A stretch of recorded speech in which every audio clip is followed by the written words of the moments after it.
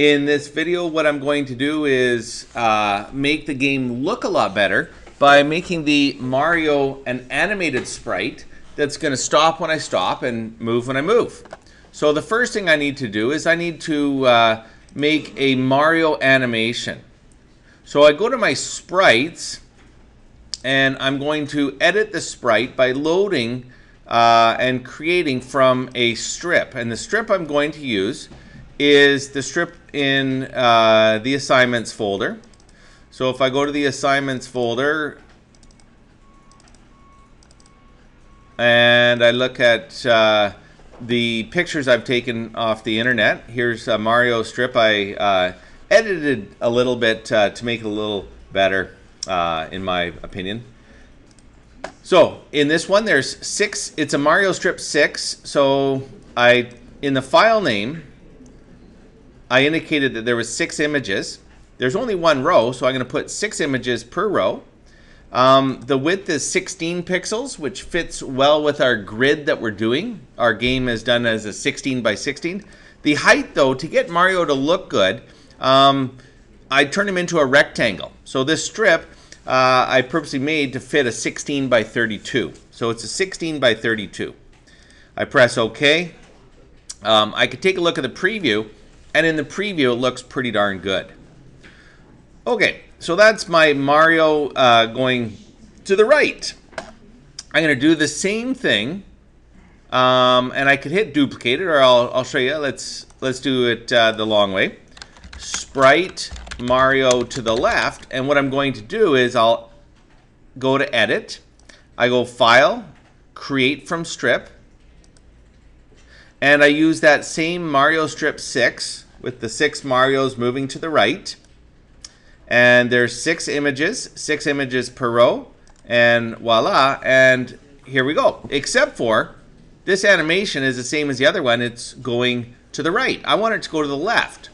So what I do is under Transform, I select Mirror Horizontal. So now it's going to flip it, and it's going to look like it's going to the left. All 6 images from 0 to 5 are going left, and so Mario appears to be moving to the left. So I've got a Mario to the left, subimage 0 to 5, and Mario to the right, subimage 0 to 5, and they look quite good. Again, I want to uncheck precision collision checking and uncheck preload texture, but I do want it transparent because I only want to see the Mario. I don't want to see the green background that we have. Okay, now I need to modify my Mario object. So in my Mario object, what I'm going to do is I'm going to add a couple events.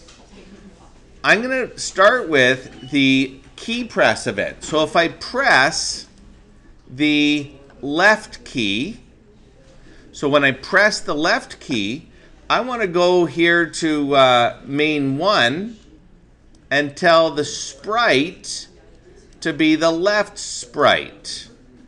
Speed of 1 is good. I'm going to go to add event, and if I press the right key, so press the right key, I want the sprite to be the Mario right sprite. Again, a speed of 1 is good. Finally, I'm going to use a different type of event for no key. And so I'm going to say scan the keyboard for no key, and if no key is pressed, change the sprite to, let's say, Mario right by default, so with a speed of 0. And it'll do subimage, which is Mario standing still, but the speed is going to be no speed. No speed on it. So, and then let's take a look at how the game looks now. So what will happen when no key is pressed, Mario's standing still.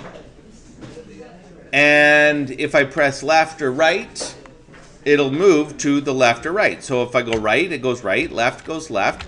And when I jump, it jumps, and it all looks good.